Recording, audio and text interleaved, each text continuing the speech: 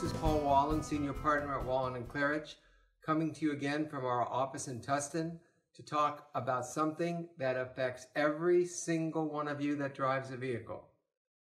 Up until January, you could get away with some bit of texting and using your phone and touching this button or that button, but the legislature has said no more touching. So I'm now going to do a demonstration of what can get you in trouble and what's legal. Effective January 1st of this year, if you have one of these and while you're operating a motor vehicle, you want to use it in any way, to text, to email, to phone, you will get a citation because you can't do any of it. You can't call on it. You can't have it in your hand. You can't send a text, you can't send an email, you can't look at it.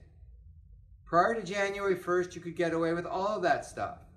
The one thing you can do is you can mount this baby in your car and you can press one button to make a phone call.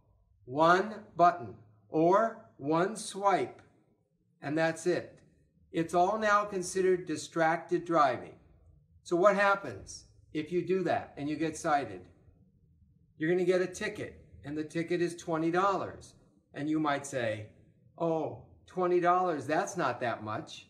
Except that $20 ends up being $100 because of all the court fines.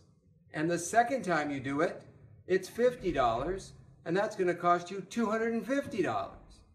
So that's a very expensive text. But more importantly, every day, we get people who call us, who have been in an accident, who may be facing criminal charges because they decided that it was more important to send a text. They couldn't wait that 2 minutes or 5 minutes, and someone was injured or even killed. Please do yourself a favor, your family a favor, and the other victims out there that you could injure. Just drive. Concentrate. Then you'll have plenty of time to Instagram it and Twitter it and all that other shit. Have a great day, guys, and drive safe.